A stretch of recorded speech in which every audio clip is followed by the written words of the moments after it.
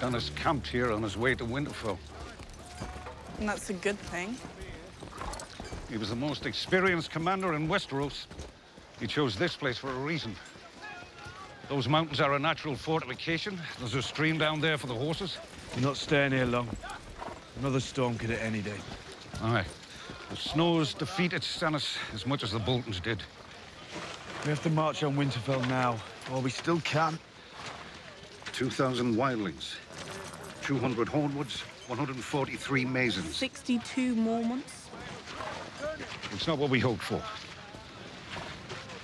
But we still have a chance. If we're careful and smart. For fuck's sake. So he's your most trusted advisor now? Because he secured 62 men from a 10-year-old. So Davos is the reason I'm standing here talking to you, and he served Stannis for years. Stannis, who lost the Blackwater, who murdered his own brother, who doesn't have a head. It's not enough. We need more men. There's no time. If we went down to Castle Cerwyn, I know that Lord Cerwyn... We fight with the army we have. Friends, this is not worth fighting over.